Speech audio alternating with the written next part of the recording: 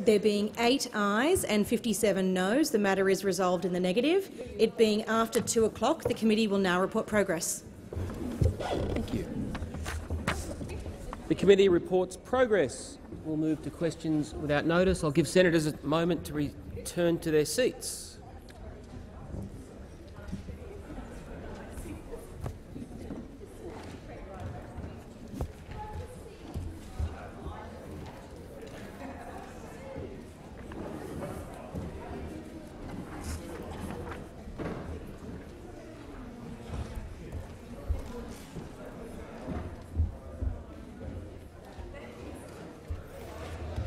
Ask senators to resume their seats. I'll call Senator Wong. Thank you, Mr President. My question is to the Minister representing the Prime Minister, Senator Cormann.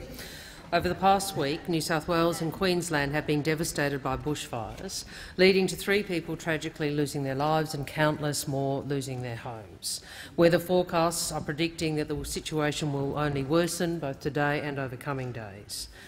As we all indicated yesterday, our thoughts are with all of those facing this immediate crisis. Our thanks are with the crews and firefighters battling these fires across the country. And in that context, I ask the Minister to provide the Senate with an update on the current situation being faced by communities in New South Wales and Queensland. Minister representing the Prime Minister, Senator Cormann. Thank you very much, Mr President, and I thank Senator Wong for that question. As we indicated yesterday, our first concern is for the safety and needs of those directly affected. Australians are at their best in difficult times like this. They show incredible spirit, heart and generosity. And our emergency services are once again showing their professionalism and dedication in the face of very difficult conditions, and we thank all the career and voluntary emergency service personnel fighting these fires. And I acknowledge the comradeship on display by the contribution to the New South Wales firefighting effort of interstate personnel from the ICT, South Australia, Tasmania and Victoria. The Australian Government, of course, continues to stand ready to immediately assist communities impacted by bushfires. The clear advice that we give to our communities is to plan ahead and be prepared. Now, in terms of updates, devastating fires continue to burn across large parts of northeast New South Wales. It is important that people remain vigilant of more than 70 fires which are still burning across the state. The New South Wales fires have had a devastating impact on the many affected communities. The New South Wales Rural Fire Service estimates that at least 150 structures have been lost, including a large number of homes. Other property damage and loss includes telecommunications and power infrastructure, bridges and 2 schools. More than 1,300 firefighters and support personnel, along with 93 aircraft, have been battling these fires. The forecast for today is deeply worrying, and all Commonwealth agencies stand ready to assist state authorities and the community. Catastrophic fire danger is forecast for the Greater Sydney, Greater Hunter and Illawarra Shoalhaven areas today. Due to the worsening weather conditions, the first time such conditions have been forecast for Sydney since the new fire danger ratings were introduced in 2009. Catastrophic is the highest level of bushfire danger. It means that homes are not designed to withstand a fire under these conditions, and if a fire takes hold during catastrophic fire conditions, lives and homes will be lost. In Queensland, fires of concern are continuing to burn in southeast Queensland. 12 homes have been confirmed as destroyed. Lives and property are... Senator Cormann. Senator Wong, a supplementary question. Thank you, Mr President. I thank the Minister for his answer. He, in his answer, referenced assistance being provided or offered by other states, and I ask him to detail, if he's able to, that assistance, the offers of assistance from other states and also other countries, and how those offers are being facilitated. Senator Cormann. Thank you very much, Mr President. I thank Senator Wong for that supplementary. As I've indicated, there have been offers of support which have been greatly appreciated from a number of jurisdictions into New South Wales in particular and Queensland, out of the ICT, South Australia, Tasmania and Victoria. And next question, both Senator Reynolds and Senator Mackenzie will provide further updates in relation to support provided through our defence forces, and indeed provide a more thorough update going through all of the detail in relation to support provided in relevant local communities. But I should also say, in terms of providing a further update, that in Western Australia we remain concerned where severe to extreme fire danger is forecast today over southern and central fire weather areas. Senator Cormann. Senator Wong, a final supplementary question. Thank you. In addition to bushfires in New South Wales and Queensland, warnings have been issued or are present in other parts of the country, Western Australia, also parts of South Australia. Can the Minister update the Senate on the status of bushfire warnings in other states and territories? Senator Cormann. Thank you very much. Well, as I was just indicating, we continue to watch Western Australia and other parts of Australia with concern in relation to Western Australia. There is severe to extreme fire danger forecast today over southern and central fire weather areas. In relation to South Australia, it might well be that Senator McKenzie has further updates. I don't have any specific updates in front of me today. But may I also advise the chamber? That in terms of defence support, in terms of emergency management Australia, firebombing aircraft continues to be in action against these fires. Our national aerial firefighting arrangements are ensuring the best possible aerial firefighting equipment is available to protect Australians. And of course, Defence also is available to provide support, and Senator Reynolds will provide further information in relation to this. The Royal Australian Air Force aircrafts have transported firefighters from Canberra. Order, Senator Cormann. Before I come to you, Senator McGrath, I'd like to draw to the attention of honourable senators the presence in the chamber and gallery of a delegation from the Cook Islands led by the Honourable Henry Puna, Prime Minister of the Cook Islands. On behalf of all senators, I wish you a warm welcome to Australia and particularly to the Senate. Senator McGrath. Thank you, Mr President. My question is to the Minister for Defence, Senator Reynolds. Can the Minister update the Senate on what assistance the Australian Defence Force is providing to the current firefighting effort? The Minister for Defence, Senator Reynolds. Thank you very much, Mr President, and I thank Senator McGrath for his most important question. Today, all of our thoughts and prayers are with those in Queensland and New South Wales who are dealing with the threat and also now the consequences of these catastrophic bushfires. Already, they've endured days and long nights of anxiety and disruption, not knowing where the fires will strike next. And firstly, I do pay tribute to our amazing emergency services workers who are battling these fires in extraordinarily and almost unimaginable circumstances. But I particularly thank our ADF personnel who are supporting the firefighting efforts. Royal Australian Air Force 737 and C-130 aircraft have already transported firefighters and their equipment from Canberra, Adelaide and Hobart to Port Macquarie, an area of high and immediate need. Singleton and Lismore Defence bases in New South Wales are already also providing accommodation and catering to firefighters from the Victorian County Fire Authority. Today and tomorrow, Army and Naval helicopters will also support firefighter movements, air observers and civilian rescuers as requested. Yesterday, I asked the Chief of Defence Force to give an order to all military base commanders, making clear that they have the authority to use local defence assets and resources to respond to any local contingencies. Defence is also postured to provide further airlift and is prepared to provide assistance in areas such as aerial fire reconnaissance, logistical support and also engineering on request. It is important to remember that our ADF members are not firefighters and they are not trained firefighters, but they are doing everything that they can to help the community in this current catastrophic circumstances. Senator McGrath, a supplementary question. Thank you. Can the Minister update the Senate on what further Australian defence support can be provided, if requested, by the states and territories? Senator Reynolds. Thank you very much, Mr President. As Minister for Defence, at this time of unprecedented fire threat, I am focused on ensuring that the ADF are ready to provide additional support for the nation's frontline first responders. Our first call is always to our regular forces and the capabilities that they bring with us. But work is also now underway to scope the availability and also the readiness of our highly capable reserve forces across all three services. ADF reservists are already regularly employed for emergency disaster assistance and disaster recovery under voluntary, what is called call-for arrangements, which means voluntary call-for. Our reserve emergency support forces already have a 120-person capacity in Brisbane and also a 130-person capacity in Sydney to provide transport, logistics and other required and requested support. Order, Senator Reynolds. Senator McGrath, a final supplementary question.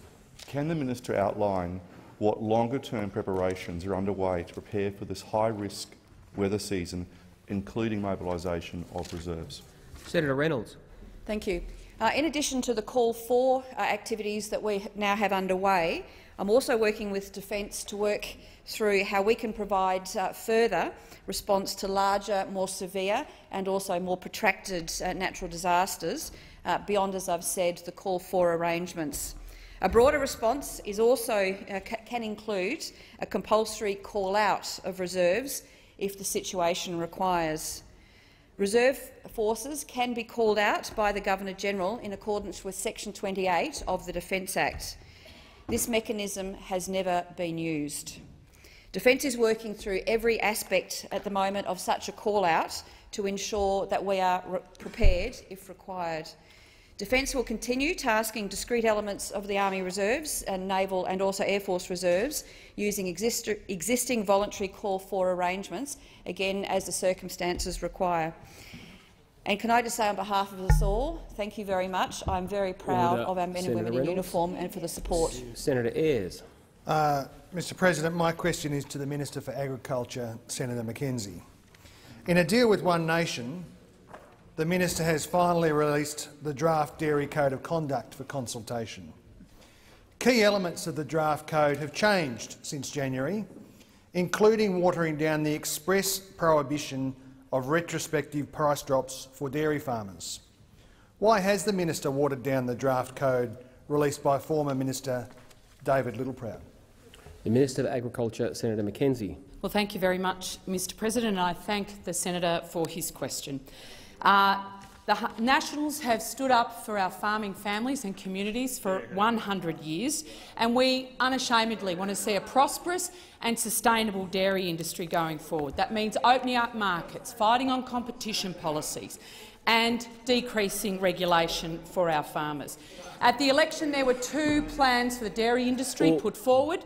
One was the Labor Party's position to re-regulate the dairy industry. The other was a suite of initiatives that actually went to the heart of the issues, which one was going to be putting in a mandatory code of conduct to regulate the relationships between processors and farmers, to make sure farmers get a fair deal after they'd been suffering from egregious behaviour from processors for many, many years. Making sure we put downward pressure on energy prices for our farmers, because it is one of the high input costs. So we have— Order. Senator Mackenzie. Senator Ayres on a point of order. On relevance, Mr President, the question was very specific. Why has the minister watered down the draft code released by former Agriculture Minister David Littleproud? I ask you to draw her to that question. The minister is allowed to be directly relevant to the preamble as well. At this point, I do consider the minister to be directly relevant. A minister doesn't have to accept the premise of a question. I'm listening carefully. I'll call Senator Mackenzie to continue. Thank you very much, Mr President. And I absolutely categorically reject the suggestion that there is a watering down of the treatment of processors and the relationship between farmers and processors with the code. I'm happy to go through for the senator the process our government has undertaken since the ACCC report recommended that we have a mandatory dairy code. So in April 2018, on the back of Murray Goulburn and Fonterra clawbacks and step-downs, ACCC released a recommendation that we implement a mandatory dairy code, which we agreed to do. In October 2018, we announced the first round of consultation with industry, and this was the very first opportunity for a dairy industry that is quite fractured to come together around what were the measures that they could agree on that could be part of a mandatory code. In January 2019, a set of draft clauses for the code was released, and a second round of consultation was commenced. Senator Ayres, a supplementary question. We'll try again, Mr President. On ABC's AM this morning, the minister refused 4 times to make clear who had requested this change. Will the minister now make clear which stakeholders requested this change of wording? We were all listening. Senator Mackenzie. Thank you, Mr President. And I'm going through the process. So we get the consultation in January around the draft clauses, develops 9 principles that go to a raft of issues around how the parties treat each other, requiring annual set date, the process is publicly released standard form agreements, and prohibit prescriptive step-downs unless in specific circumstances such as force majeure. Senator Watt, on a point of order. Thank you, Mr President. The minister refused to answer this 4 times this morning on radio. Will she now answer it for the 5th time? Okay, Senator Watt, I'm going to ask you to at least attempt to make a point of direct relevance rather than pursue a follow-up question. The minister has repeatedly not answered this question in the media. We'd like an answer here. The question went to the changes. I'm listening. Order. The question from Senator Ayres went specifically to the changes in the code and which stakeholders requested them. Senator Wong, you want— Just to clarify, Mr President, it was not that all changes in the code. There was a very specific wording change which was referenced in the primary. That is the issue that the minister was pressed on this morning on AM. Yeah, I was coming to that, which is the question specifically went to that specified change in the code and which stakeholder asked the minister to change it. I'm going to decree that if the minister is speaking about the change, that specific change in the code, I do consider that to be directly relevant, and I'm listening very carefully. The minister has 36 seconds remaining to answer that specific point. Senator Mackenzie. Well, thank you, Mr President, for the opportunity. So, as I was saying, the principle that was consulted on, which goes directly to your question, Senator, was to prohibit prospective step-downs unless in specific circumstances such as force majeure or exceptional market circumstances or major changes in global market circumstances. Now, those principles were sent off to the office of the drafters, and what came back was that we must not vary the agreement unilaterally for any reasons other than— Senator Wong, on a point of order. This again goes to process. She was asked which stakeholders requested the change. I'll take the interjection. Is the minister the stakeholder who requested the change? Senator Wong, as I said, I think, in my view, as long as the minister is talking about— I will rule when there's silence.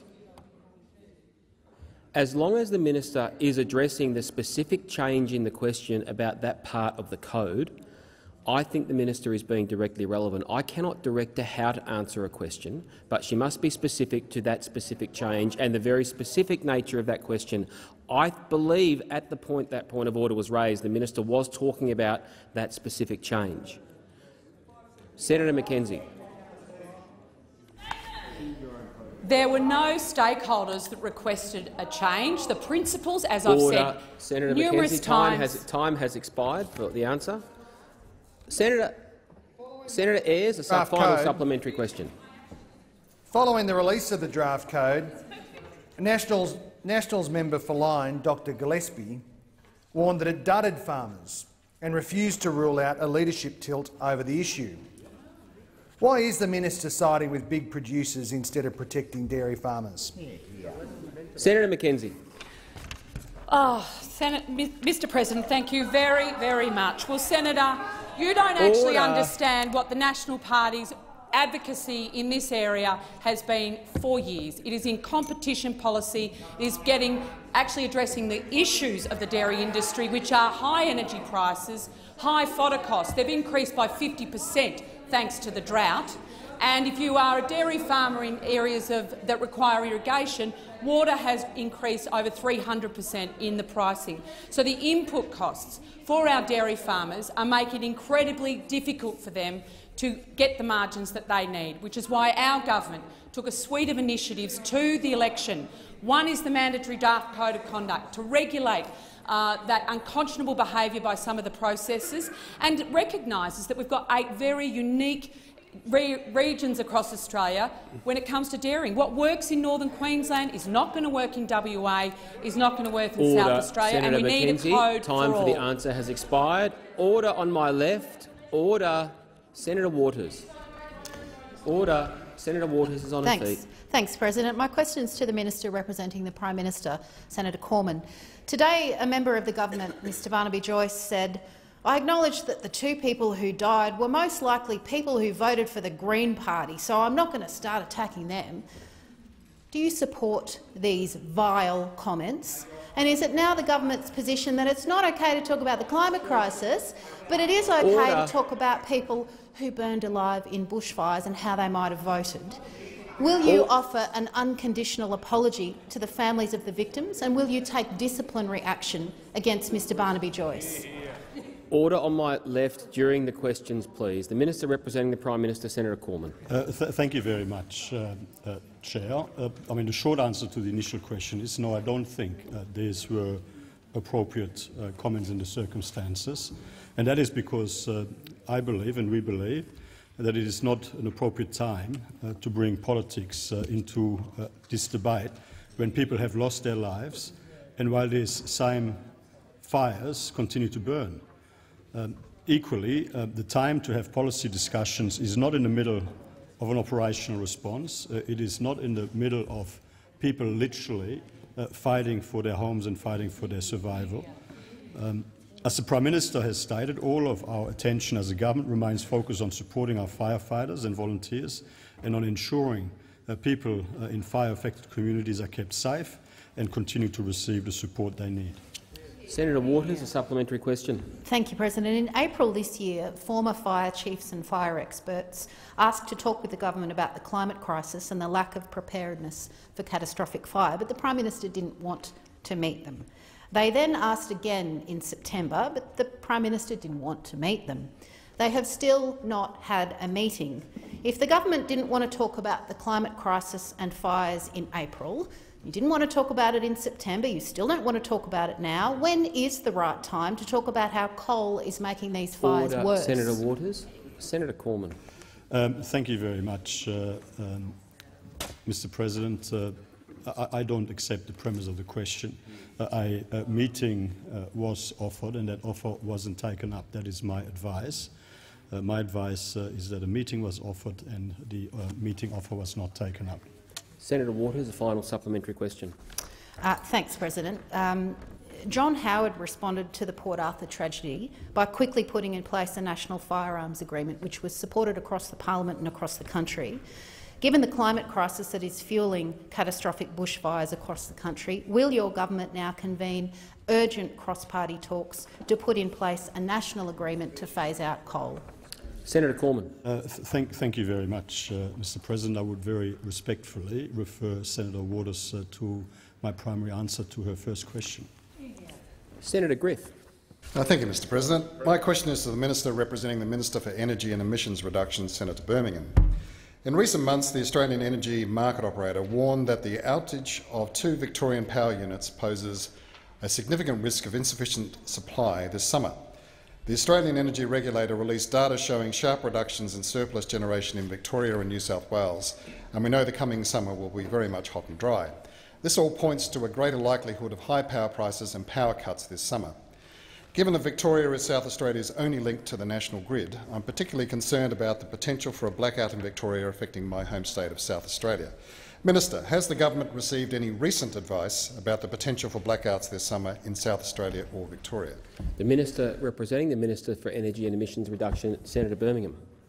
Thanks, Mr President. I thank Senator Griff for his question, particularly as it relates to energy reliability in our home state of South Australia. And certainly Senator Griff I can reassure you that the Morrison government, together with the Marshall Liberal government in South Australia, has been working to ensure enhanced reliability of the grid in South Australia. Recently, the Australian Energy Market Operator released this year's Electricity Statement of Opportunities. This shows that grid reliability in SA is in fact improving. In 2018, AEMO predicted that and reported that the reliability standard, as set by government, would in fact be exceeded in South Australia, that there would be heightened risk of blackouts. Going in now, the forecast for 2019 shows that that is no longer the case, and that reliability standard is, in the context of South Australia, expected to be met. And it's met by a range of factors, increasing, of course, energy generation in the state, some through renewable capability, but also those that can provide the type of peaking support to provide for reliability. Last week, Minister Taylor opened additional gas power capability on Torrens Island. The new 210 megawatt Barker Inlet Power Station will complement the very high shares of intermittent wind and solar generated in South Australia, reducing prices and helping to improve reliability. We're also pursuing a range of other measures to help with reliability. The main risk in the national electricity market, as you identified, Senator Griff, indeed now comes from Victoria. In that state, we have seen that the threat of blackouts is real, and that's a result of the shutdown driven by state government policies there of large generators, and a state government that also continues to insist on a gas ban, which puts real pressures in terms of their energy market Senator generation. Birmingham. Senator Griff, a supplementary question. Thank you, Mr President. Look, in January this year, Minister, the temperatures reached 48 degrees, as you know, in Adelaide, and the electricity system was very much pushed to its limit. Now, generation was insufficient, leading to power cuts in Victoria and average weekly prices of more than $1,000 per megawatt hour in SA, and Victoria the highest on record. What is the government's plan to avoid price surges in South Australia this coming summer? Senator Birmingham. Thanks, Mr President. Well, indeed, that additional energy generation in the South Australian market, importantly, will not only contribute to reliability, but contribute to a greater stabilisation of power prices in South Australia. And in fact, one of the proof points in terms of the threats that exist now in Victoria relative to South Australia is that Victorian power prices have now overtaken South Australia's as the most expensive energy in the nation. So our policies are yielding dividends in relation to stability in SA. That's partly a result of our work, partly a result of the work of the South Australian government and the close collaboration between the two of us. And we continue to work to pursue other opportunities, such as through the Underwriting New Generation Investments program, which is looking at new reliable generation opportunities in South Australia to provide, again, for peaking capacity that can help to smooth the system as required. Griff, final supplementary question. Minister, the COAG Energy Council is the forum for the Commonwealth and the states to work together on energy policy, and it met 6 times in 2018, but it has not met yet in 2019, which is quite a big concern. Now, can you explain why the Energy Council has not met this year and why the government is not making greater use of this forum to manage the risks facing South Australia? Senator Birmingham. Thanks, Mr President. The COAG Energy Council will, I understand, meet on November 22, and although it hasn't physically met recently, it has continued to pursue work, including out-of-session work, during the course of this year.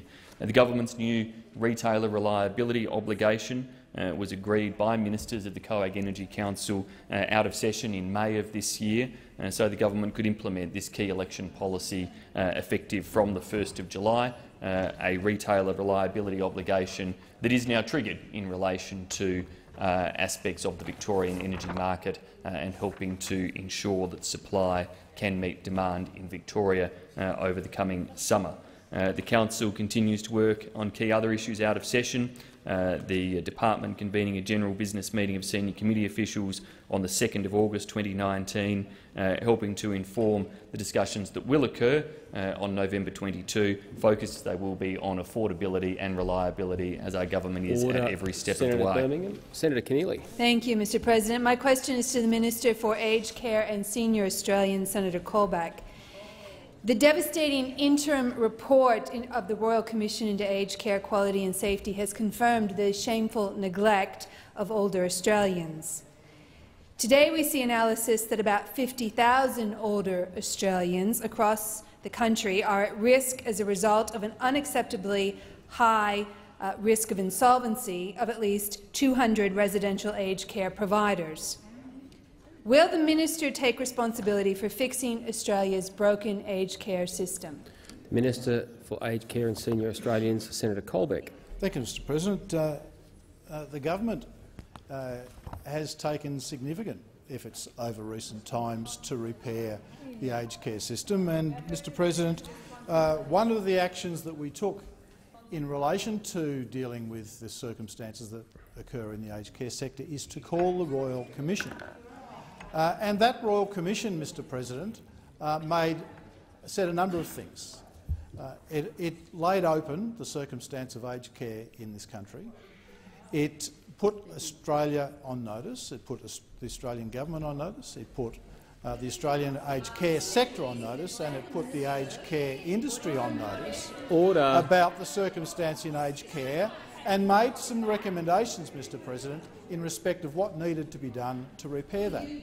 The government said, in response to the report when it was released last week, that we would take some action, particularly in the areas that were recommended by the Royal Commission.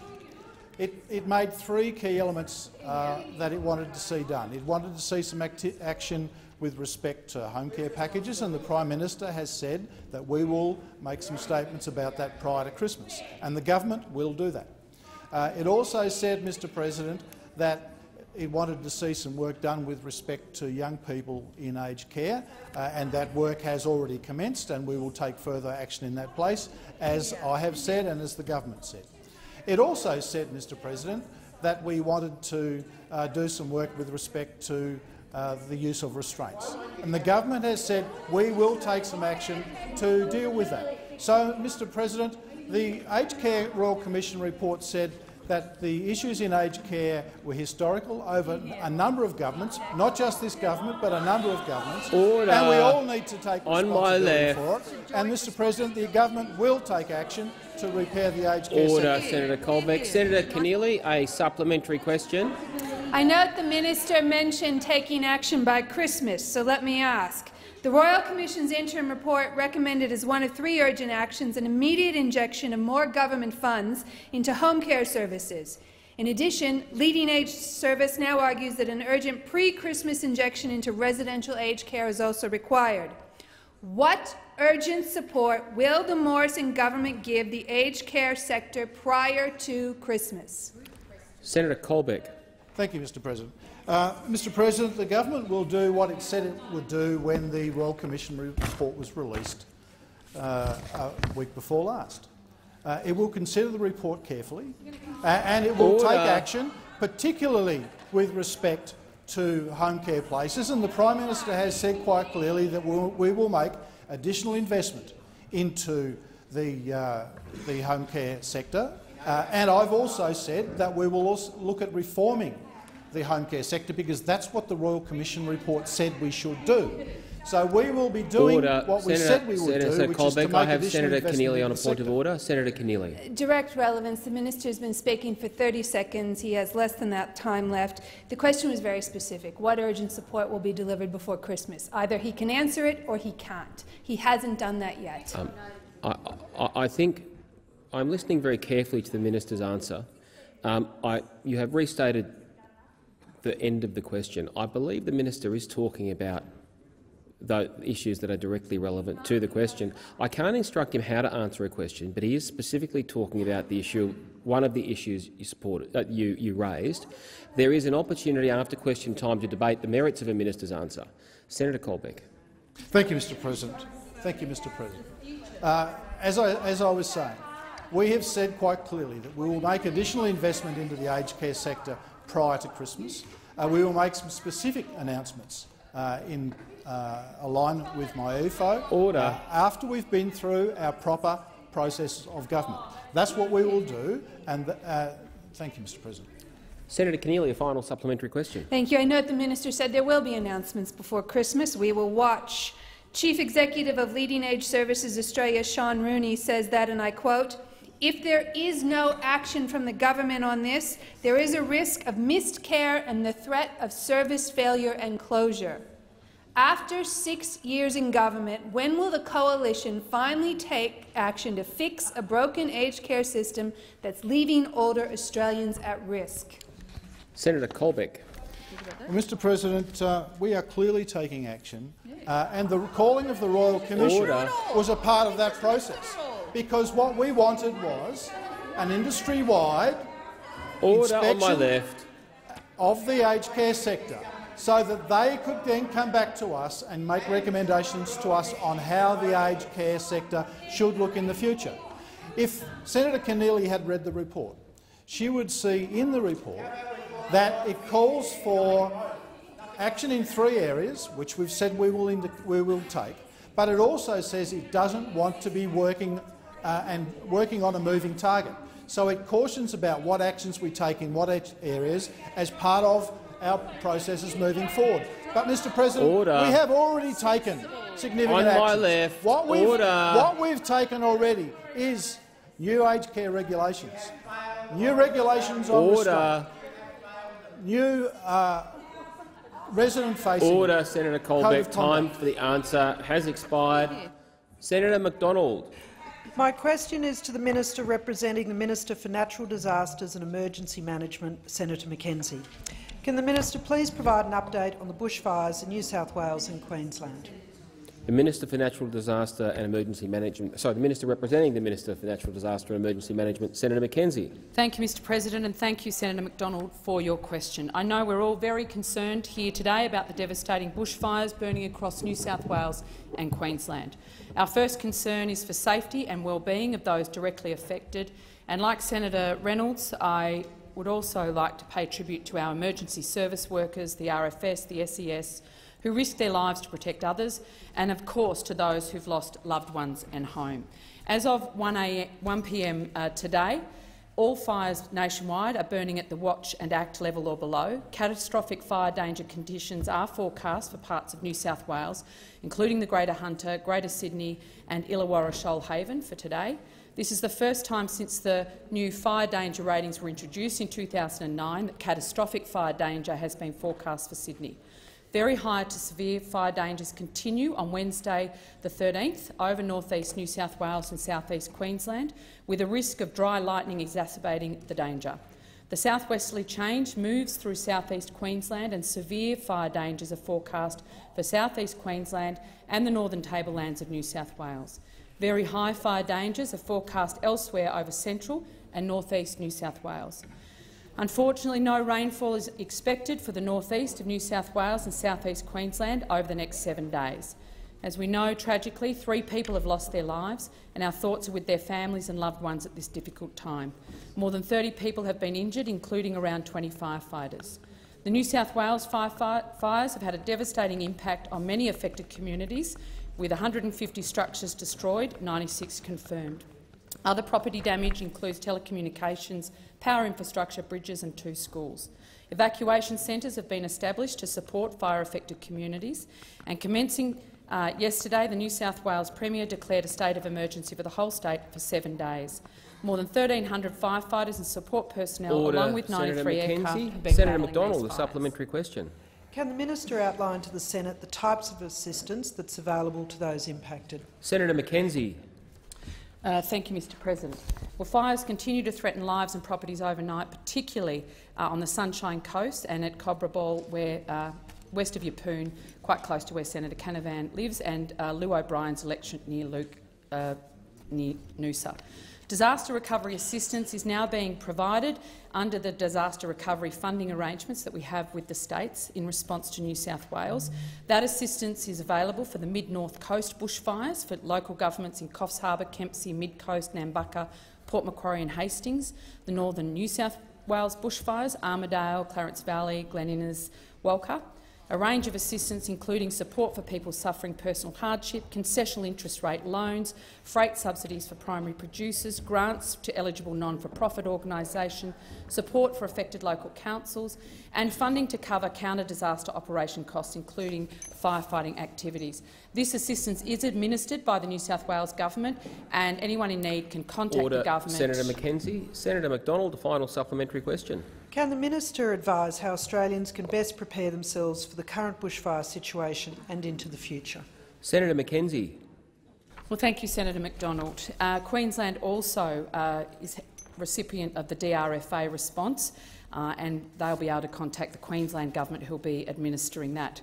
In terms of being prepared for the situations such as these devastating fire, requires collaboration between all levels of government. Australians know the importance of preparing for the bushfire season, especially those who live in or near bushland, and our farmers in particular are very aware of having bushfire plans in place. But I think these fires have shown that it's just not those that live in and around bushland that need to ensure they've got an active fire plan in place. Practically speaking, anyone who lives in a high-risk area needs to have that bushfire plan in place. That means clearing vegetation around buildings and fences, clearing your driveways, your gutterings, etc. Some advice is to turn off electric fences and always pay attention to our emergency service providers and act and leave when they give you that advice. Senator Lambie. Thank you, Mr President. My question is for the Senator representing the Attorney-General. Apparently, nearly 2,400 people have direct access to Parliament House with a sponsored security pass. Getting one of these so-called orange passes is a huge win for lobbyists. It lets them wander around the halls of Parliament House without an escort. It gives them a chance to bump into ministers at Aussie's Cafe or drop in to see MPs or senators in their offices. But Australians, much to their disgrace, are in the dark about who these orange pass holders are, whose interests they represent and what they're actually doing here. Why can't they know, the people of Australia know the details of who they are? Why is there no transparency over who has direct access to federal politicians inside Parliament House? Minister representing the Attorney-General, Senator Payne. Would you like that, Mr President? Do you want it? Senator Lambie, thank you very much for your question.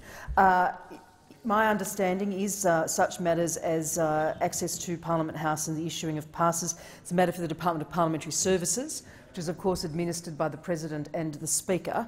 If the President wishes to provide a response via me taking this on notice, or wishes to provide a response now, Mr President, of course, then I would defer entirely to the President, Senator Lambie.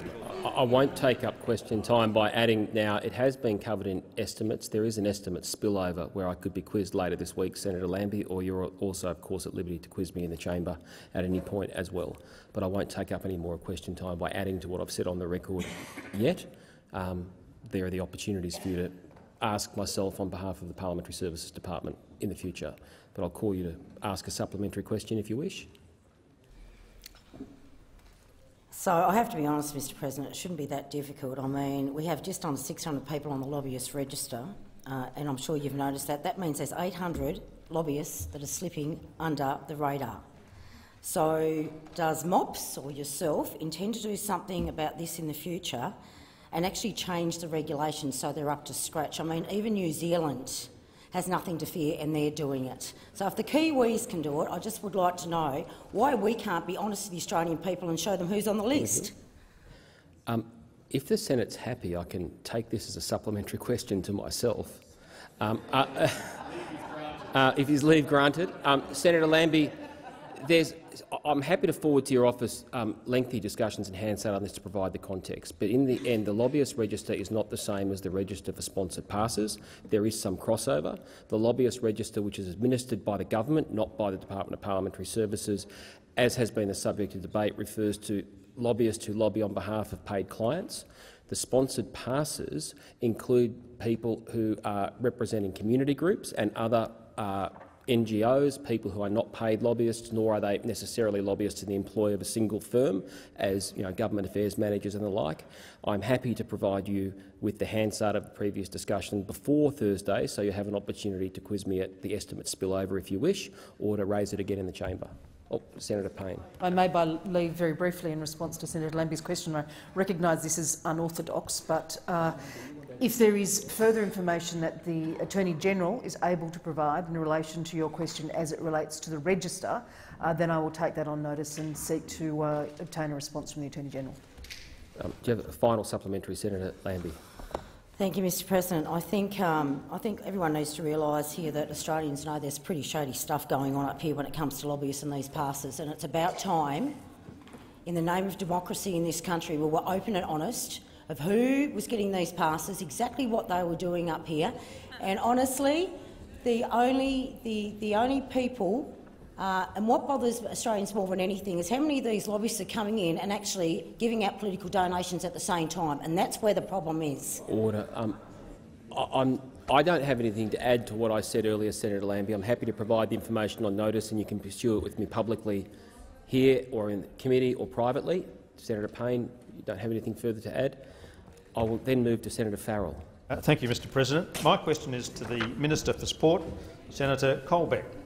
Prior to the election, Sports Australia CEO Kate Palmer twice stated that Senator Mackenzie, as Sports Minister, had only awarded community sports infrastructure grants to projects recommended by Sports Australia.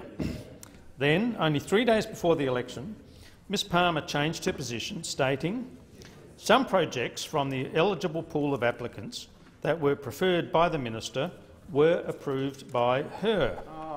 How many times did Senator Mackenzie approve taxpayer money for her personally preferred projects against the recommendation of Sports Australia? The Minister. Order. The Minister. Order on my left. I will call the Minister when I can hear him. The Minister for Youth and Sport, Senator Colbeck. Thank you, Mr President. Mr President. Order, Senator Watt. Mr President, the government invested $102.5 million in the Community Sport Infrastructure Grant Program and delivered 648 projects. Building better sporting facilities for healthier and stronger communities by promoting physical activity and social connection. These grants are enabling people from right across the country to get more active more often. Projects include upgrades to female change room facilities, lighting upgrades for local sporting clubs and surface upgrades to ensure a safer and sporting environment. Mr President, over 2,050 applications totalling nearly $400 million were made to the program, which has seen 224 projects funded as part of Round 1, 232 projects funded as part of Round 2. Senator Colbeck. Senator Farrell on a point of order. Yes, Mr President. It's in relation to relevance. We've heard about all of these projects the government is funding, but my question was quite specific.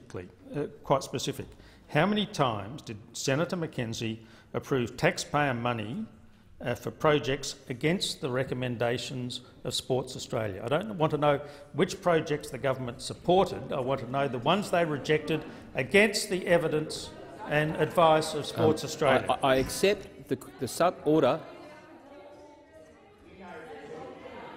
I'll make a ruling when there's silence.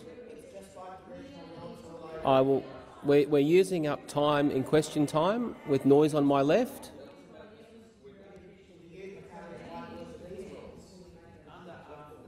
Is there going to be silence to allow me to make a ruling? On the point of order, I accept the substance of the question was about ministerial action and ministerial decision, not the program generally. I'm listening carefully to the minister, who has 57 seconds remaining to answer. Senator Colbeck. Thank you, Mr President. As I said, there were 232 projects funded as part of Round 2 and 228 projects funded as part of Round 3. Mr President, each application was individually assessed using criteria including community participation, community need and project design and delivery. Recommendations were then provided to the Minister for Sport, who was the grant delegate for final decision and approval. Senator Farrell, a supplementary question. Thank you, Mr President. I do have a further supplementary question. Over 3 rounds of this program, 684 successful applications have been awarded funding, according to the Sports Australia website. How many of these 684 successful applicants were personally selected by Senator Mackenzie against the advice of Sports Australia, and on what basis were those decisions made? Senator Colbeck. Mr President, as I've just said, Senator Mackenzie, as the then minister, was the delegate responsible for approving every project. That was her role. That was her responsibility. Order. And so, Mr President, Minister Mackenzie was responsible for approving every single project, each one of which, Mr President, met the guidelines of the program. So it's really quite simple. Mr President, there were over 2,000 applications totalling nearly $400 million. The program was very, very popular. Very popular. To the extent that we ran 3 rounds of the program before the election. And Minister Mackenzie, as the responsible delegate, made the decisions on which projects were approved. Senator Farrell, a final supplementary question. Thank you, Mr President. I do have one. In evidence before Senate estimates, it was revealed that 618 recommended applications were rejected by Senator Mackenzie. How many of these 618 eligible grassroots projects would have received local funding if Senator Mackenzie had not intervened and hand-picked her favourites? Senator Colbeck. Mr President, as I've said in answers to previous questions, Minister Mackenzie, as the delegate, was responsible for the final approval of every project in the program. The 224 projects that were funded as part of round 1, the 232 projects that were funded as part of round 2, and the 228 projects order. Senator Farrell, on a point of order. Thank you, Mr President. Again, relevance. We're not asking about which programs Senator Mackenzie approved. We're asking about which projects she rejected the advice of Sports Australia, her department. Senator Farrell, I think with respect, you're going to how the minister is answering the question. There's an opportunity for debating that after question time, but by talking about the approval process, which may or may not meet with your approval or wish, I think he is, however, being directly relevant. Senator Colbeck. Thank you, Mr President. As I've said, every project that was funded under this program was eligible for funding under the guidelines. Minister Mackenzie, as the responsible minister, had the final say and responsibility with respect to the approval of the projects under each round of the program. Senator Stoker. My question is to the Minister for Foreign Affairs, Senator Payne. Can the minister please update the Senate on recent international consultations about countering terrorism? The Minister for Foreign Affairs, Senator Payne. Thank you very much, Mr President, and I thank Senator Stoker for her question. But, Mr President, last week Australia hosted the second No Money for Terror international conference, and I want to acknowledge and thank France for their leadership in convening the first of the No Money for Terror conferences in 2018, and indeed acknowledge India for offering to host next year's conference. I also want to acknowledge Mr Dutton and Home Affairs for their work in convening the Melbourne meeting. The goal of these conferences, Mr President, is to work across international boundaries to close loopholes for terrorist financing.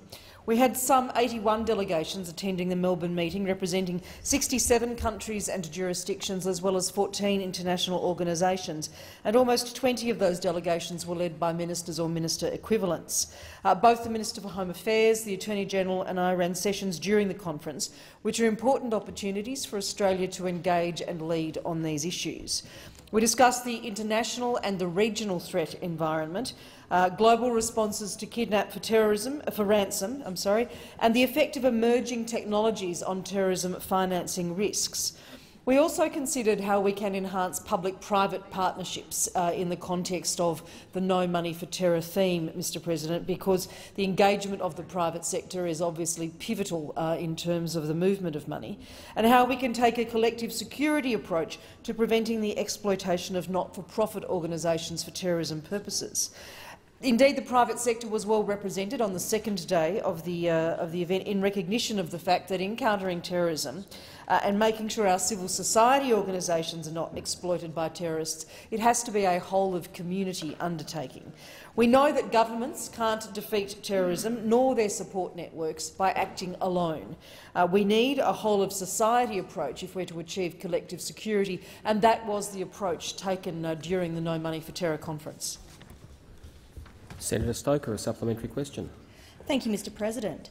Can the minister please advise of what particular concerns Australia has about the way that terrorists fund their operations? Senator Payne. Mr President, as part of our commitment to combating terrorism, the Australian government has a long-standing policy across governments that it does not pay ransoms.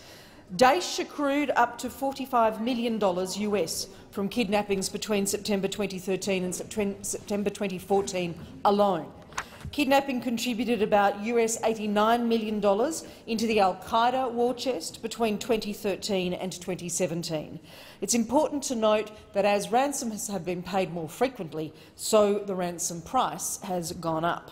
In the early 2000s, we saw payment demanded for hostages in the tens of thousands of dollars. Now it's as much as $5 million per case. Kidnap for ransom, unfortunately, is an important and a reliable literal revenue stream for terrorist groups, which we are determined to disrupt. In the kidnap for ransom section, both the French Foreign Minister Jean-Yves Le Drian, the New Zealand Justice Minister Andrew Little and the UNCTD Director Michelle Connick contributed. Time for the answers expired. Senator Stoker, a final supplementary question. Thank you, Mr President. Can the minister advise on the future steps to take towards countering terrorism? Senator Payne. Just briefly, Mr President, I can advise that in 2019 the UN, the G20, the ASEAN Regional Forum have all sought to focus attention on the link between ransoms and terrorism. In fact, UN Security Council Resolution 2133 specifically calls on, and I quote, member states to prevent terrorists from benefiting directly or indirectly from ransom payments or political concessions to secure the safe release of hostages. Mr President, the UN Security Council resolution gives a foundation upon which actions from the No Money for Terror conference can be pursued, and we'll continue to work with other countries towards a common approach to kidnap for ransom. Senator Gallagher. Is to the Minister representing the Prime Minister, Senator Cormann. In an article in yesterday's Australian Financial Review entitled "First Home Buyer Risk Riles Banks," it is revealed that big banks want to charge higher interest rates under the Morrison government's First Home Loan Deposit Scheme.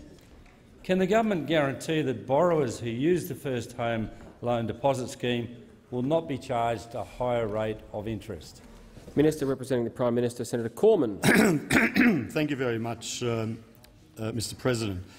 I can reassure Senator Gallagher that loan pricing is a key evaluation criteria the National Housing Finance and Investment Corporation will consider in selecting the scheme's panel of lenders. A number of lenders, including small lenders, have already indicated through the market sounding process they are prepared to offer products under the scheme that do not charge first home buyers more, and that is what we want to see. In approving lenders for participation in the scheme, the National Housing Finance and Investment Corporation will assess impacts on competition as well as the attractiveness of each lender's loan products in terms of interest rates and fees. Lenders participating in the scheme will continue to be subject to existing responsible lending obligations, including ensuring that loans are only extended to borrowers that can comfortably service that loan. Senator Gallagher, a supplementary question. Thank you, Mr President. How will these measures that the government undertake actually ensure that no user is charged a higher rate of interest? Senator Cormann.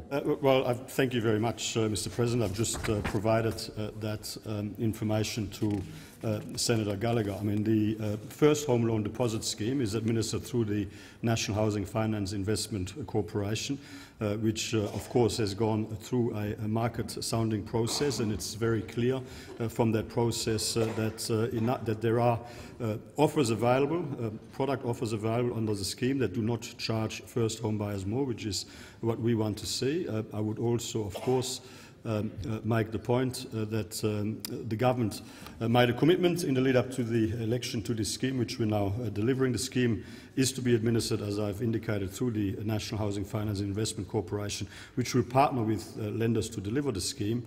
The NHFIC has commenced the procurement process to establish an initial panel of lenders. The panel will have no more than 2 of the 4 major banks and is designed to meet the government's expectations that smaller lenders will play a significant role in the scheme to facilitate competition. Senator Gallagher, final supplementary question. Thanks, Mr President. The article also reveals that big banks have queried whether the government scheme will be up and running by the promised start date of January 1. Can the government guarantee that the scheme will be fully operational by the 1st of January 2020? Senator Cormann. Thank you very much, Mr President. The government remains indeed on track to make the scheme available from 1 January 2020. Senator Antic. Senator Antic. Sorry, Senator Wong. Order, Chair. I think the time has expired. It was 2:08 we started. Senator Cormann. Sorry, Senator Wong. It was 2:08 was my note. I'm looking at the clerk, who I think agrees. Senator Antic. Thank you, Mr President. This is a ripping question, so I thank you for that. My question is to the Minister for Resources in Northern Australia, Senator Canavan. Can the minister please update the Senate on any recent developments on the site selection process for a national radioactive waste management facility? That is a ripping question. Minister for Resources in Northern Australia, Senator Canavan. Thank you very much, Mr President. I thank Senator Antic for his question. He would know, coming from South Australia, that the government is considering a number of sites in South Australia for the location of a national radioactive waste facility to store our waste. We've been trying to find a long-term place to store this waste for about 40 years. It's extremely important because the waste that it will store comes from primarily from the production of nuclear medicines that we make at Lucas Heights near Sydney. Now, nuclear medicines has allowed us to control, in some cases cure, conditions like cancer, related thyroid conditions, bone pain caused by cancer and many other medical conditions. In fact, on average, around 1 in 2 Australians will require the use of nuclear medicines during their lifetime, so it's very important that we manage and store this waste appropriately. Currently, our radioactive waste is spread across about 100 storage facilities. It is envisaged that a national radioactive waste management facility will consolidate this waste into a single, safe location. So, as I said, we are looking at 3 different proposed sites in South Australia, 2 near the town of Kimber and 1 near the town of Hawker. Just last week, a ballot was finalised in the community of Kimber on whether they would like their community to host such a facility. It's welcome news to report that over 90% of people in that community voted. It was a voluntary vote, and around 61.5% of residents supported a facility located in their community. Now, this is just one piece of information the government will consider before making a decision on any facility. There is another ballot due to occur in the Hawker region that's open this week and will be concluded before the end of Christmas. But I welcome that level of community support, and I particularly thank the entire community of Kimber and also those in the Hawker region as well for their patience and resilience through this process as we try to find a place to store the waste from the production of life-saving medicines for all Australians. Senator Antic, a supplementary question. Thank you. How is the federal government supporting communities where the site of this facility is being considered? Senator Canavan. Thank you very much, Mr President. And, Mr President, can I say up front that it's been a privilege for me to visit these communities multiple times through this process. Both Kimber and Hawker are fantastic towns. It's been great to get to know the leaders of those communities and many others in their community. And we have tried to support these towns through this process. I said it has gone on a while, and through that period we have invested already $5.76 million across 57 projects across Kimber and the Flinders Ranges region to help their community grow and develop and meet their broader goals. Additionally, the government has announced a further $4 million to provide additional community support because the vote took a little bit longer to get to because of a court case, and Mr President, if we are to proceed with a facility, we'll invest $31 million in that community to help them upskill, to take the best advantage of this facility, which will provide 45 local jobs and lots of benefits to small businesses. We very much hope to partner with the community to help them grow and develop, as well as help solve a national issue for our entire country. Senator Antic, a final supplementary question. Thank you, Mr President. Minister, what are the benefits of the National Radioactive Waste Management Facility for the community which decides to host it? Senator Canavan. Well, thank you, Mr President. Again, as I said before in the question earlier, there are some direct benefits for the community. It will be a facility that requires 45 jobs. About 20 to 25 of those jobs will not require any skills. They'll be on-the-job training, so that will be open, obviously, to most people in any town or community. We are also putting on the table $8 million to help upskill people in the community, to train ahead of any construction or operation of a facility, to fill the more skilled jobs as well, to bring skilled jobs to a local rural town. And one thing I'm very excited about, Mr President, is if we are to proceed with a facility at one of these communities, it will link a small country town in South Australia with our world-class nuclear medicine supply chain.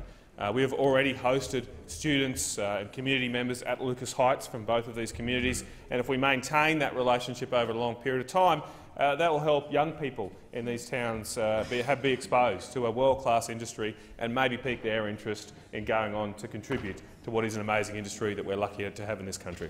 Senator Cormann. Thank you, Mr President. I ask that further questions be placed on the notice paper. And I also seek leave to move a motion relating to the routine of business for the remainder of today. Is leave granted? Leave is granted. Senator Cormann. I move the motion circulated in my name. Question is that motion be agreed to. Oh, sorry. Leave was granted. I'm going to put the motion. Question is the motion moved by Senator Cormann be agreed to. Those of that opinion say aye. Contrary, no. The ayes have it.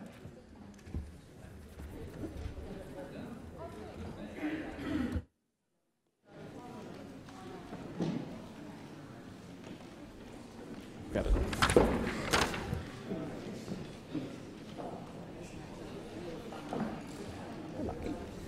Are there any motions to take note of answers? Senator Keneally.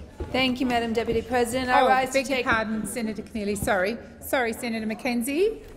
Thank you, Madam Deputy President. I took a couple of things on notice yesterday, so I'd just like to inform the Senate.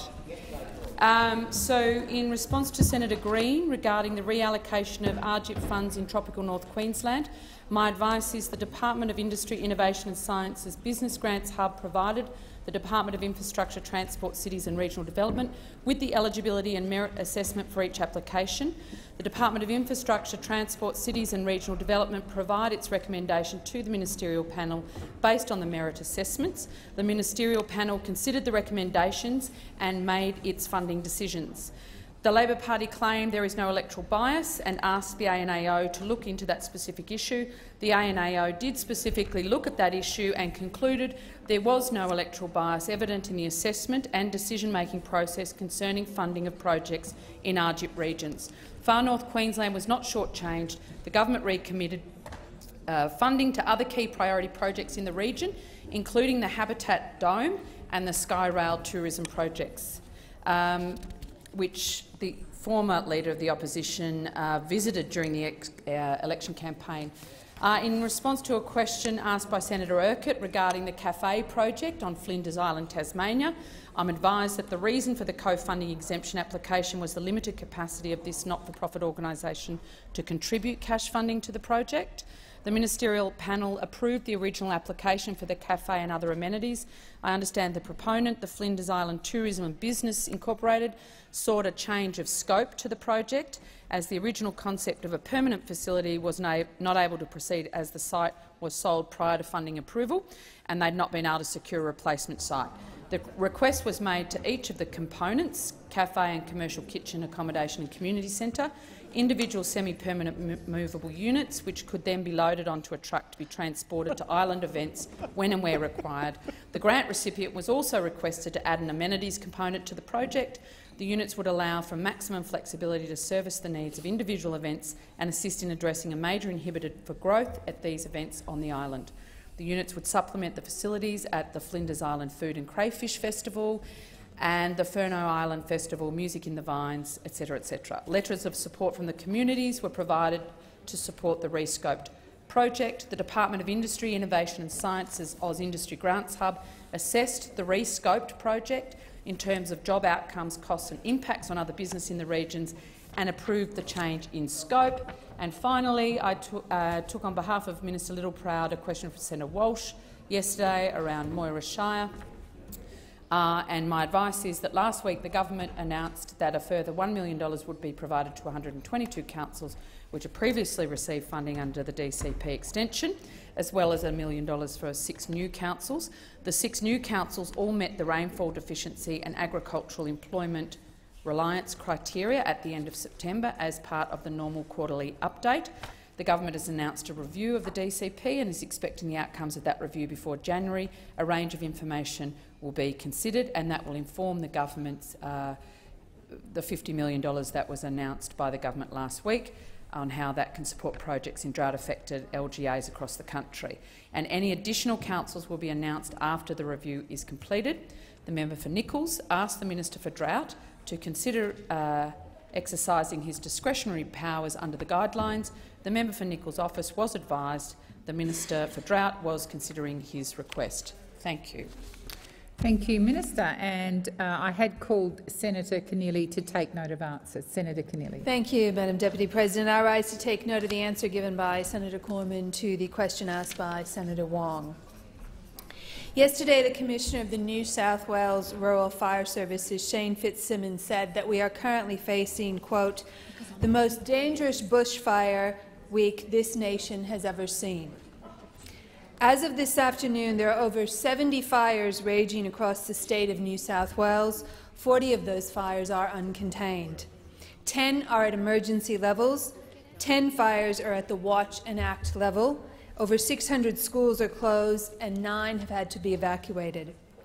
We know the conditions this evening have the potential to turn worse than they currently are and can develop rapidly. For the first time in our history, a catastrophic fire warning has been issued for the Greater Sydney area as well as the Greater Hunter, Illawarra and Shoalhaven regions. This represents an extraordinary threat to life and property. Many more fires are threatening communities in Queensland and South Australia. Madam Deputy President, bushfires are cruel. They are a force of nature that indiscriminately takes life and property. With them, they take part of our nation's soul. The tragic 1993 and 1994 bushfires that impacted communities across the eastern seaboard happened before I moved permanently to Australia. My now husband Ben was visiting me in the United States as we followed the news, particularly of his family being involved in taking in people who had to evacuate their homes. In January 1994, Sydney was threatened with the total isolation due to these fires. Those 1994 bushfires destroyed 80,000 hectares of bushland along with 225 homes. They took 4 lives. They changed Sydney and they changed New South Wales. The events of 1994 were one of the catalysts in forming today's modern rural fire service, the same RFS that is bravely battling on the ground today, protecting people and property. And yet, since the start of this year's bushfire season, 1 million hectares have been razed across New South Wales, surpassing that of the horrifying events of 1994. The devastation inflicted by bushfires is senseless, along with the way that they impact the lives of our fellow Australians. Since Friday, we know that 3 people have lost their lives in New South Wales. This is an irreconcilable and incomprehensible loss. Given some of the commentary earlier today by the member for New England, I would like to respectfully pay my tributes to these 3 Australian New South Wales citizens and pay my respects and send my sorrow to their families. Of these 3 people, I speak specifically of George Knoll, Julie Fletcher and Vivian Chaplin, who have lost their lives in these fires. More than 150 homes have been destroyed, but we will not be able to comprehend the full scope of this disaster for some time. Labor extends our sincere sympathies to those who have lost loved ones, livestock, pets and property. Our thoughts are with you at this time, and we stand ready to work alongside the government and affected communities to help in any way we can. I would also like to pay tribute to our incredible emergency personnel and volunteers who are currently battling these fires across the eastern seaboard. More than 3,000 firefighters have either been deployed across New South Wales today to fight these fires and prevent further loss of life. As the former Premier of New South Wales and as a member of that Parliament for nearly 10 years, I've been honoured to see our emergency services and volunteers up close. Whether it be during times of flood or bushfire, they are highly skilled, dedicated and courageous. They typify the Australian spirit of helping out one another in a time of need. That Australian spirit is on display right now in the most harrowing of conditions, professional firefighters and volunteers working alongside local community members and Defence Force personnel.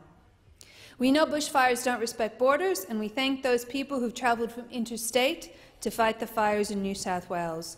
The footage we've seen is truly terrifying and only serves to underline the extraordinary bravery being demonstrated every moment by those who are risking their lives to protect people, homes and communities.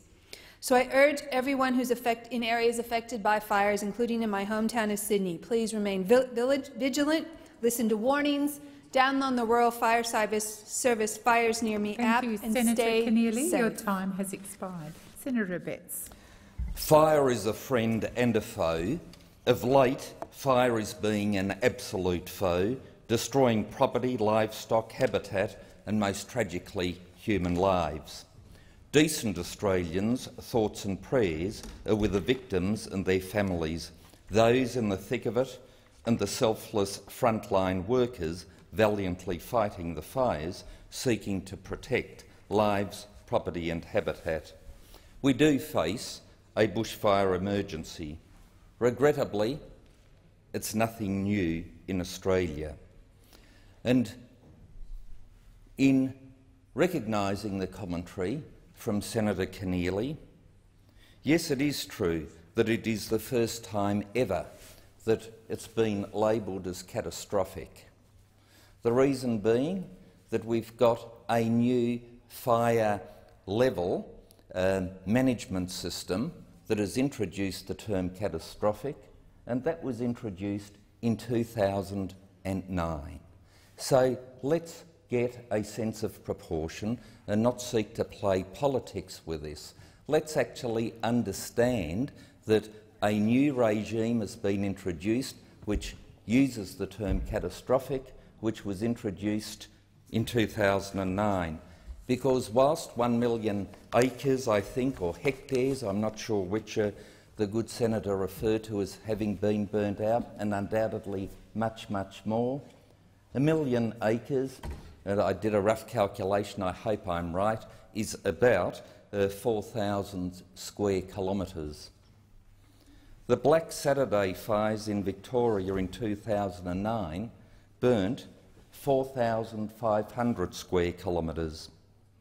26 years earlier, the Ash Wednesday fire in Victoria, South Australia, burnt 5,200 square kilometres. 16 years before that, in my home state of Tasmania, 2,600 square kilometres were burnt out. Before that, by 28 years, in 1939, 20,000 square kilometres were burnt out. And so you can go back in history, especially back to the 1850s, where huge fires devastated our country. The Royal Commission into the Victorian bushfires in 1939 said that for more than 20 years the state of Victoria had not seen its countryside and forests in such travail. Creeks and springs ceased to run. So this was in 1939, 20 years prior. That means starting from 1919. We also know that from 1895 to about 1903, thereabouts, there was an 8-year Federation drought that saw the mighty Murray stop running. We've got to understand that this is a country of droughts and flooding rains, as Dorothy McKellar told us so poignantly in her poem, I Love a Sunburnt Country. And so as our fellow Australians fight fires, seeking to protect life, limb, property, livestock, native wildlife, let's just be mindful of the task that they are facing, remember them in our thoughts and prayers, give them all the support that we possibly can in these most difficult times, and let's not seek in any way, shape or form to play a game that might be seen as taking an opportunistic approach to this very, very serious issue. Fires are an absolute foe and menace to us in the Australian landscape, especially when fuel loads are allowed to build up and build up. We know that is a lesson that we learned from the Australian habitat. Our Indigenous people ensured that fuel loads were in fact relatively low around the countryside, but nevertheless massive landscape bushfires devastated my home state of Tasmania about the time of white settlement. 1967 major fire, 1934 a major fire, and so the list goes on. Let's not play politics with fire. Let's give every support to the men and women who are fighting them and are fearing for their life and their property. Thank you, Senator Betts. Your time has expired. Senator Ayres. Thank you, Madam Deputy President. I rise also to take note of the answer given by Senator Cormann to Senator Wong's question in relation to the fires across the country, in particular in New South Wales and Queensland. The Rural Fire Service Deputy Commissioner in New South Wales, Rob Rogers, said that the situation was unprecedented and worse than he could have imagined earlier today. More than 3,000 firefighters are currently deployed in New South Wales, supported by 60 aircraft. The response of the state government in New South Wales is at a scale that has not been seen before. More than 600 schools will be closed across New South Wales today, and additional schools, I'm advised, are being closed throughout the course of the day as fires threaten them. There are 55 fires burning through New South Wales. 30 of those are uncontained, 7 are at emergency level, 8 at watch and act. There are very significant fires in particular. While there are fires from the Queensland border through to the Bega Valley, the most significant fires in New South Wales at this stage are in the New England and on the mid-north coast and far north coast of New South Wales. In that country, particularly in northern New South Wales, there are many townships and many farms.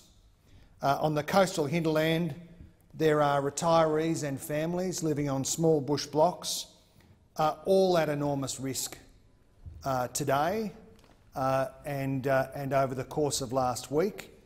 And I know that the thoughts of everybody in this place are with those people. I spoke to Paul Sekvi, whose property was destroyed over the course of Friday. He said, I should say, all of the adjoining properties in his area were destroyed. His shed was destroyed. He returned home to a house that will be uninhabitable, to a note from the Rural Fire Service that said, "We're really glad we could save your house. I'm sorry about your shed." I spoke to the Mayor of Glen Innes, Carol Sparks, yesterday. I rang her for 2 reasons.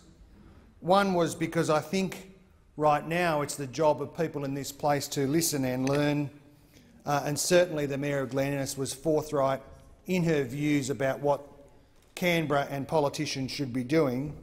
But secondly, it's the country that I grew up in. I know it very well. The Countryside, particularly the state forests and national park, are densely wooded.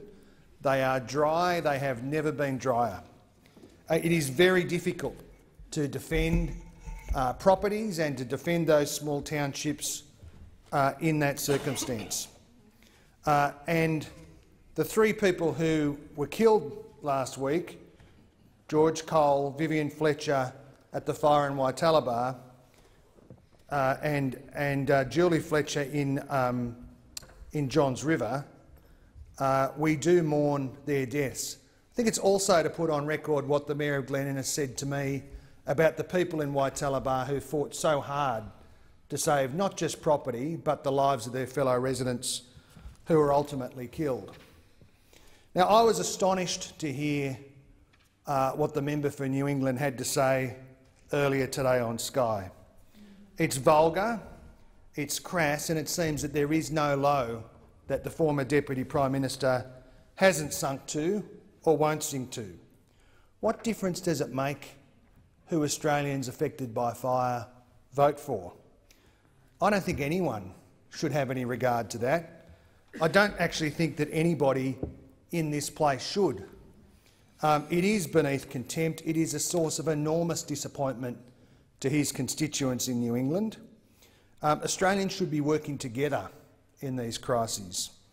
For Labor's part, we're thinking of the people here. We want to support the emergency services, volunteer and professional. I know that people in that region, in relation to one fire, have been fighting that fire for 70 days in a row. They are exhausted. We want to see the full resources of government committed to making sure that they are safe and sound and we keep Australians safe. Senator Van. I rise to take note of answers to questions relating to drought, and I will speak to the Coalition Government support for drought-hit communities and farmers. Madam Acting Deputy President, the Coalition Government Senator backs— Van, we're taking note of answers to questions that Senator Wong asked of Senator Cormann, yes, and they went to the fires. She referred to drought. No, they went to fires. Okay.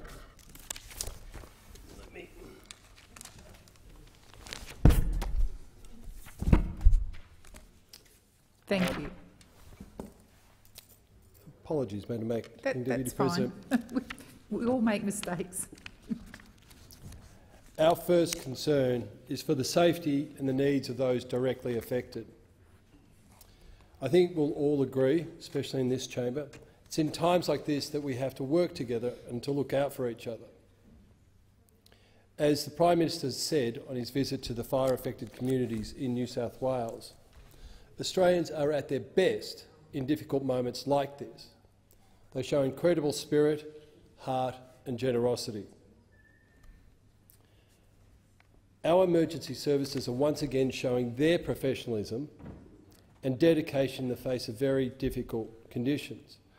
And I repeat advice already given today in this chamber, that if people in fire-affected areas are asked to leave by the fire services or emergency services, that they should do so, to look out for their family and look out for themselves, to protect their lives and those of their families before looking after their properties.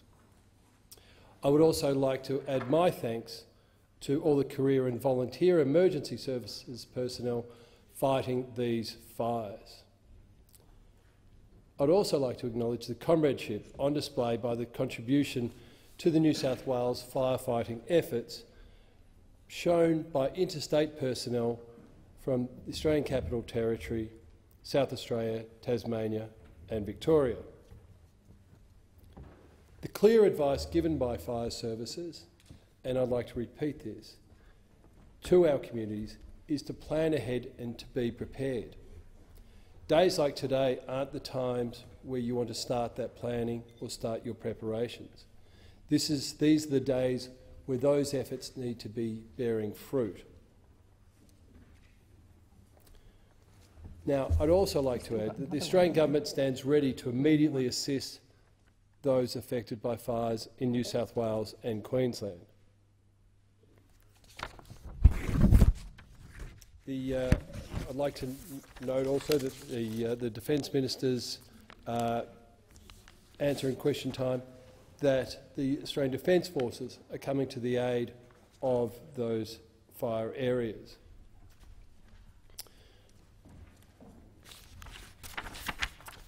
Talking about the Australian Government assistance, as well as the ADF forces that are being added to this, fire-bombing aircraft have been in action across these fires, and our national aerial firefighting arrangements are ensuring the best possible aerial firefighting equipment is available to protect Australians. Every year, the Australian Government invests about around $14.8 million in aerial firefighting. The Director-General of Emergency Management Australia, EMA, activated the COMDIS plan on 31 October in response to a formal request for Australian Government non-financial assistance following significant fire activity in New South Wales, and this remains activated today. The Director-General of Emergency Management Australia, Emergency Management Australia liaison officers have deployed to the New South Wales RFS State Operations Centre and the Queensland State Disaster Coordination Centre. The Australian Government is in close contact with New South Wales and Queensland authorities and stands ready to assist. Disaster recovery assistance is being provided under the DFRA, the Disaster Recovery Funding Arrangements, in response to the bushfires that have affected the mid-North Coast and northern New South Wales. DRFA assistance is available for the mid-North Coast bushfires in the local government areas of Coffs Harbour, Kempsey, Mid-Coast, Nambucca and Port Macquarie Hastings. The northern New South Wales bushfires affected are in the local government areas of Armidale, Ballingen, Clarence Valley, Glen Innes, Severn, Inverell, Richmond Valley, Tenterfield, Uralla and Walcher. A range of assistance is available. Senator Green. Thank you. I rise to take note of the answers given by Minister Cormann to the question asked by Senator Wong. Today is a tough day for Queensland, and tomorrow will be even tougher.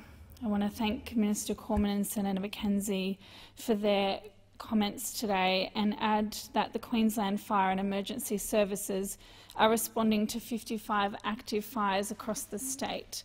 There's currently 170 crews on the ground working to keep Queenslanders safe.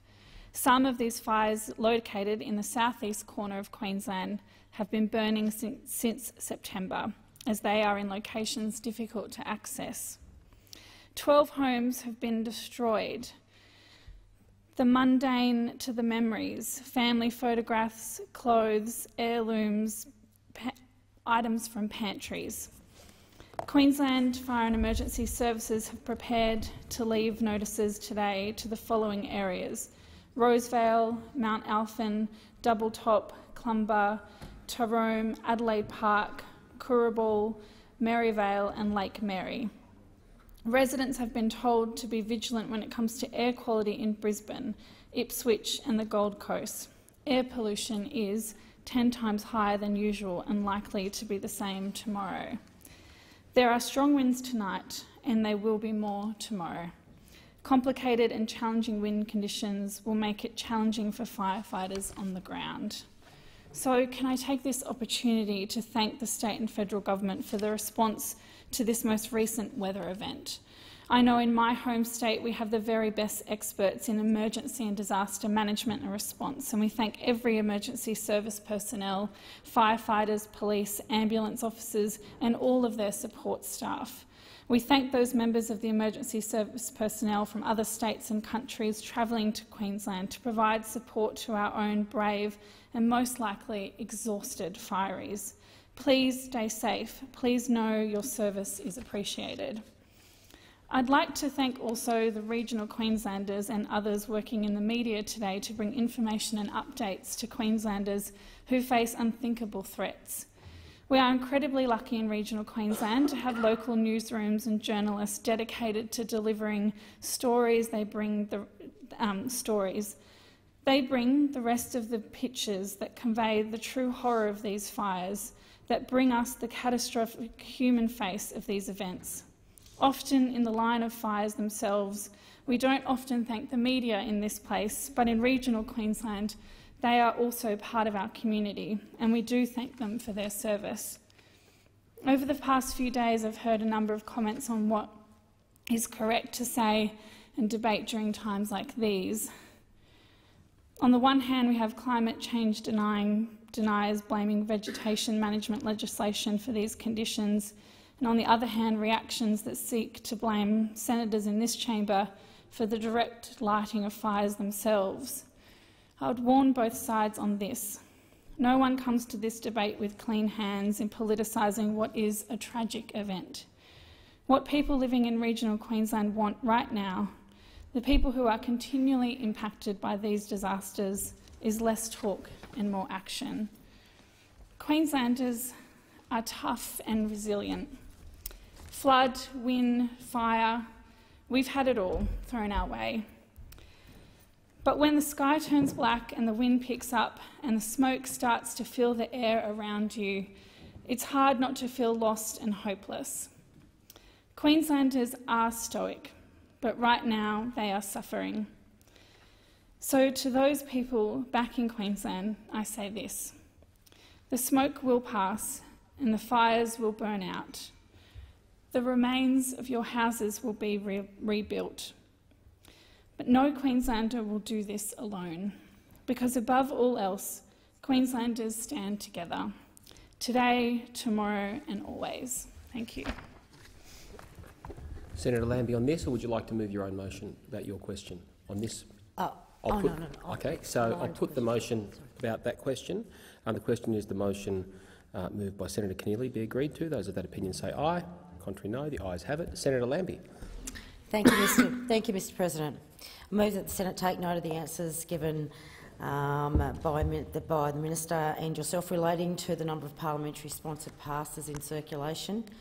Every year the number of lobbyists balloons further and further out, and every year the number of lobbyists who are registered and on the books shrinks further and further away. Don't forget either that only the registered ones are required to stick to the Code of Conduct. The ones who aren't registered, well, apparently they don't care. We don't care what they do. If you want to lie, that's fine. If you don't want to tell anybody who you're actually working for, that's fine too. There's not a problem there. If you want to walk in and out of a minister's office, you go for it. The lobbying register needs more than a lick of paint. It needs a total makeover. It needs to be wider and it needs to be a hell of a lot tougher. It needs to be wide enough to cover everybody who's lobbying government. It needs to be tough enough to keep them on the straight and narrow. And right now it's narrow enough to cover basically nothing, and it's weak enough to achieve basically nothing, which is exactly what it's doing. The government says we can't see the list of people with sponsored passes. Think about this. There's 2,500 people with complete access to offices in the parliament. They have this access because a parliamentarian sponsored them. They signed a form saying they have known them for at least 12 months and they vouch for them. And we have, what do you guess, no idea who they are. We don't know who sponsored them. We don't know who they work for. We don't know how often they come into Parliament. We don't know how many times they're coming in and out of certain offices. In fact, we have to drag it out of the government to even find out how many there are. What's going on? Why the secrecy? Who's benefiting out of this? New Zealand publishes details of approved visitors who have swipe access to Parliament House. Like Australian Orange pass holders, New Zealand approved visitors have to show that they require regular business access to Parliament to obtain a pass. New Zealand can do it, why can't we? We're not able to cover that, apparently. All lobbyists in Canada and the US have to disclose information about their lobbying activities, whether they work for an employer or they work as a client. Both jurisdictions also have strong penalties for breaching the regulations, including fines and jail time for a deterrence. What do we have here? Under our system, apparently the Minerals Council aren't lobbyists. The Business Council aren't lobbyists. The Australian Council of Trade Union apparently are not lobbyists. They aren't in the building lobbying the Senate today as we speak. Whatever they're doing, apparently it's not lobbying. Must be plenty of cups of tea they're having. And get this, lobbyists who break the code can be kicked off the lobbyist register, but guess what? They never are. And even if they were, they can keep their sponsored pass and keep getting access to Parliament unescorted, unaccounted for and basically invisible. I've been saying this for years, that the solution to this problem is right under your noses. Rewrite the rules so that everyone with a sponsored orange pass is considered a lobbyist, and everyone who is a lobbyist is required to sign up to the register, and everybody on it is required to abide by the lobbying code of conduct. And if you don't abide by it, you go off the register and you lose your pass. It's pretty simple, and you lose your privileged access to this parliament. Governments can only govern with the consent of the governed. If you lose the trust of the people you're trying to govern, you lose everything. This building is more than just the place of politicians hang around complaining about each other. This building is where governments are formed, and governments change the country, and they only do that because we trust them, supposedly trust them to do so. We're losing the grip on that trust. My proposal says if you're a lobbyist and you break the rules, you lose your special access to Parliament. If you still need to get in to see someone, sign the visitors book like everybody else has to. You had the chance to do the right thing, you were trusted with that privilege and you abused it to benefit your own special interests, which is exactly what's going on. And then you undermine the trust that fuels this place. You don't get to keep coming back to it. You've got to send a very clear message that the rules are rules, and it doesn't matter if you're working for unions, for big companies, for charities or for your own business down the road. You go into a meeting with a minister, you're required to play by the rules. Don't lie, don't bribe, don't threaten, don't harass. Don't corrupt the political process so you can make $1 or $2 out of it. Don't do these things, because if you do, we'll come down on you like a ton of bricks. You'll lose more than an orange pass around your neck, I can tell you. You'll lose access and you'll lose influence. And you know what? They deserve it. Question is the motion moved by Senator Lambie be agreed to. Those of that opinion say aye. Aye. Contrary no. The ayes have it. Petition.